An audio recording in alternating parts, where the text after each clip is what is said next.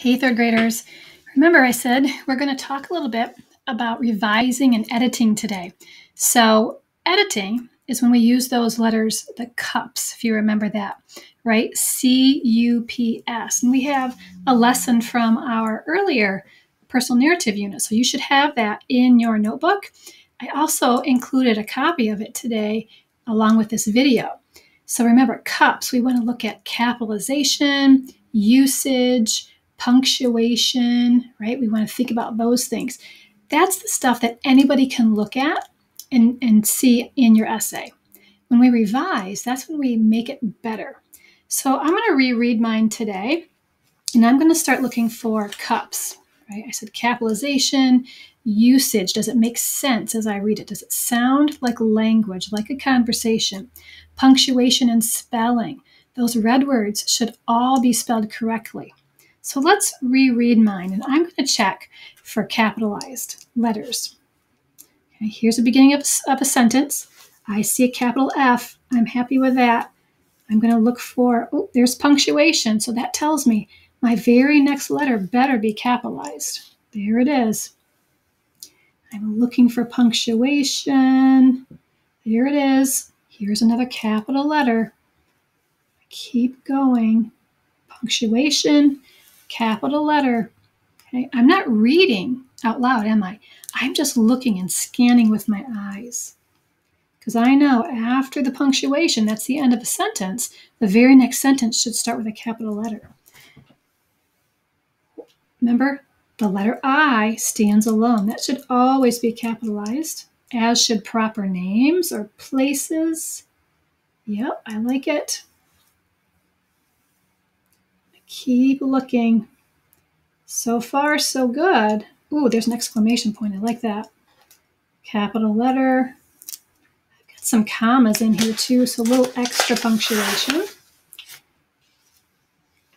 And then there's my ending mark at the very end of my paragraph. So I know all my capitals are there. Now I'm going to read it to see, does it sound right? Does it sound like language? That's the U part, C-U-P-S. So usage, does it sound right? Okay, I've already checked my punctuation, the P part, and then I have the spelling part. So kind of as I read, I'm going to look for spelling words as well. All right, it says, finally, it's important to know a few things when backing. Wait a minute, backing? I'm talking about baking. That's not right. Oh gosh, I need to fix that. So I don't want it to be backing. It should be baking. Heaven forbid I spell that whole word wrong. It's the whole topic, right? I changed it. I did it in red so you could see. My punctuation is right there.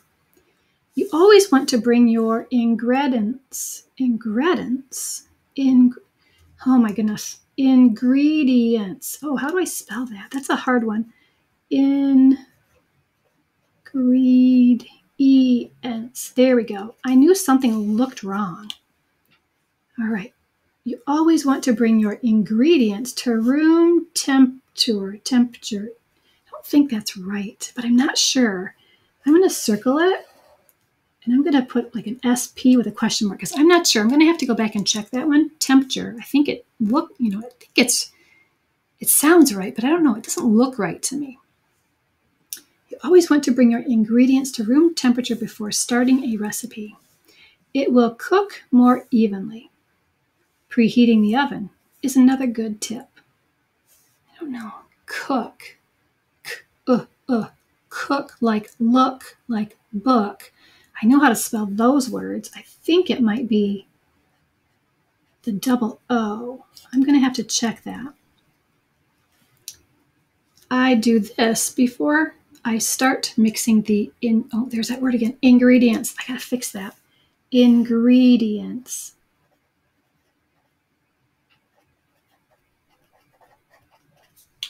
If you're making cookies, remember not to crowd the pan.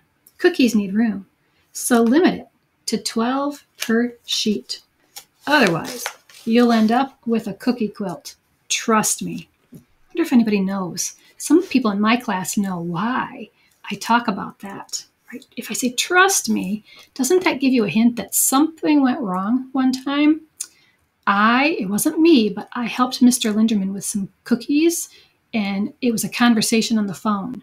The one thing I forgot to tell him was to put 12 balls of cookie dough on the sheet.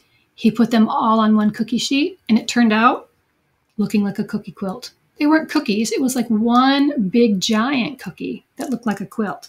So I always now remember to tell people, or remember myself, I got to give those cookies room, right, to bake. A lot of cookies will spread out as they bake. I didn't tell him that, and it became a mess.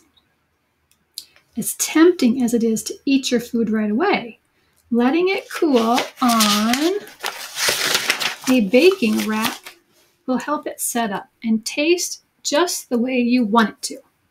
All right, I think that's okay. I'm wondering though, I feel like I need to say something else at the end. I just kind of stopped talking about all my tips. I kind of need to wrap it up with like a sentence at the end that reminds my reader what I'm talking about. These are important things to know when baking, right? Important things to know when baking. So I feel like I need to put some kind of a sentence at the end of this paragraph. So maybe something like, following these simple tips. I don't know if I like the word tips, but I'm going to put that right there. And then I'm going to kind of underline it so I can check. Maybe I want to change that word. Following these simple tips when baking will guarantee, I don't know if that's spelled right. I'll circle that, put a question mark so I can check that. Following these simple tips when baking will guarantee, how about if I write the word success in the kitchen? Yeah, I like that. I'm going to have to check, right? Add the word tips. I don't know if I like that. Following these simple tips, these simple strategies. I got to think of some other words for tips. And I need to check the spelling of guarantee because that's a word I'm not quite sure how to spell. I know it starts with a hard G, guarantee, but I'm not sure about that.